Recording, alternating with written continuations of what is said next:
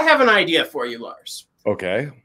I love canes. I'm in. Especially sword canes. They are one of the most illegal items in the world because they are a concealed weapon, technically.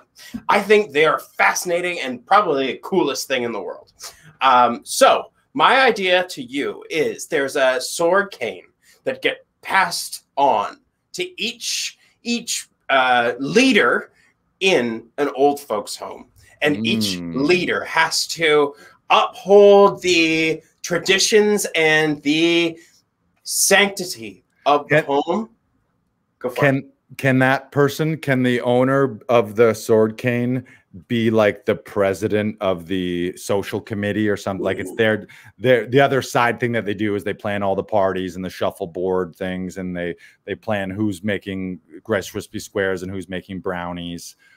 That's a great idea, because then it becomes more political rather than like a fight sort of show. Well, it's a little bit like Seinfeld. Remember in Seinfeld, his parents, and when they're down Del Boca Vista, be sort of set in a Del Boca Vista type place, except the real president has this sword cane. Yeah, which is also a little. Who else is? Did Penguin have a? I feel like Penguin had a sword cane. Is that or do you no, he had an umbrella that shot. Oh, right. That was like a machine gun. Right. It was an umbrella, not a cane. Gotcha. Yeah. Gotcha. I don't know if any like major villain has ever had a sword cane. Oh, so that's why we need to iconicize it as a hero.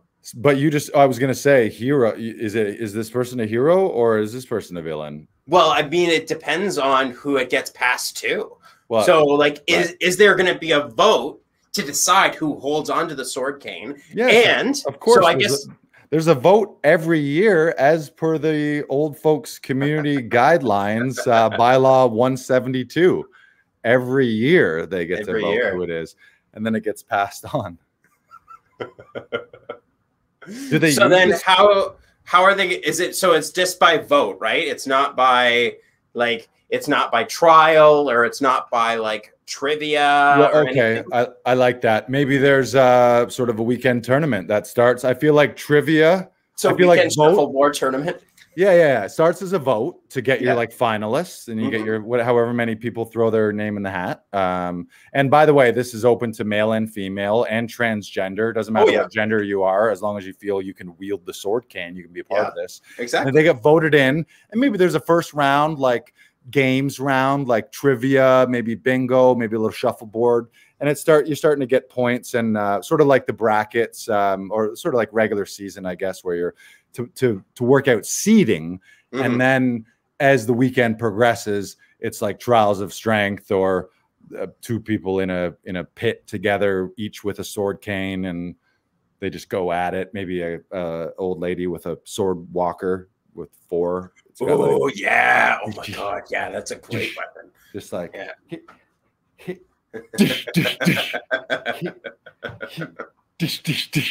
she's like the assassin of the whole group. She's like the wild card.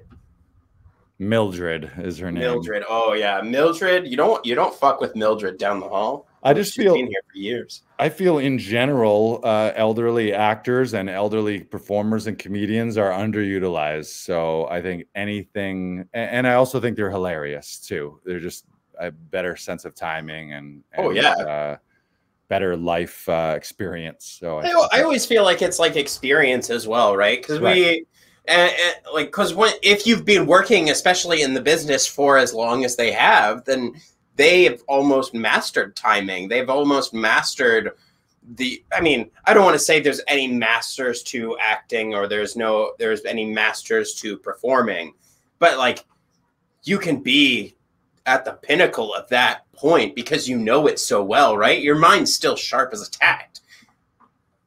It's not like physical, like there's definitely stuff that'll be limited with like physical comedy and stuff like that. We might have to have some stunt people in for the fight scenes, or we'll just CGI them. We'll figure it out. We'll CGI it. But I like it. I think we should green light sword cane. If you need some kind of sword cane theme song, like sword cane, sword cane. Watch out, it's Sword Cane. Yeah. Sword Cane. Sword You hear that? You hear that, Netflix? Don't be the idiot that passed on Sword Cane. You don't want to be the guy that passed on Sword Cane and then it ended up being a $1 billion franchise. Sword Cane, Sword Cane.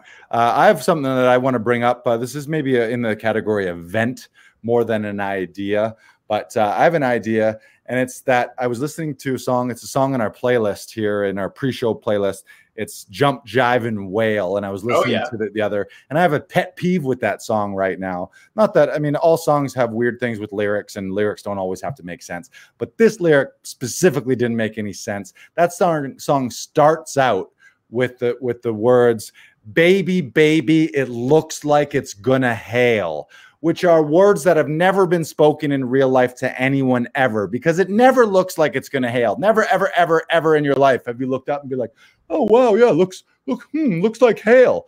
What happens is it hails out of the blue, and you're like, "Holy fuck, it's hailing outside! Come look at this!" And you're taking, holy shit, they're the size of golf balls. No one ever is like, "Huh, looks like ice balls will fly from the sky today."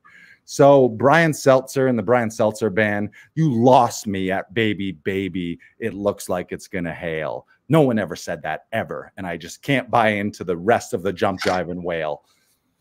There, got it off my chest. Feels good. You're right.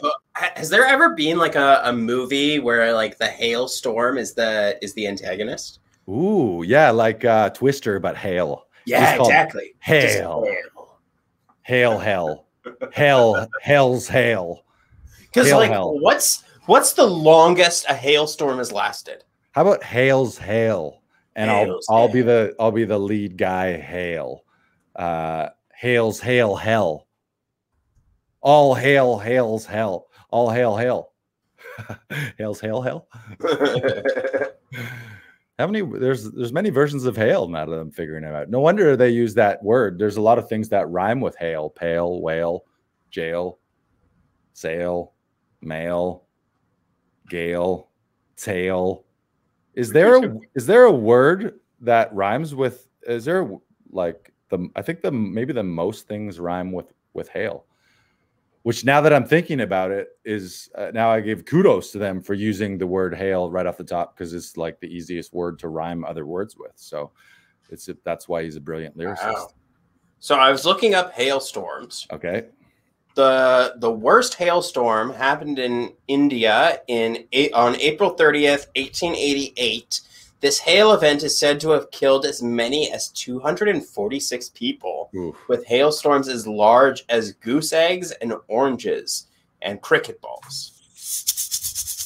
Yeah, it's basically the size of that lemon. Like, imagine that, like, flying down through the air, like falling from I don't even know how many feet up. Where are the clouds? It would be horrendous. And none of those people beforehand looked up and were like, "Baby, baby, it looks like it's going to hail."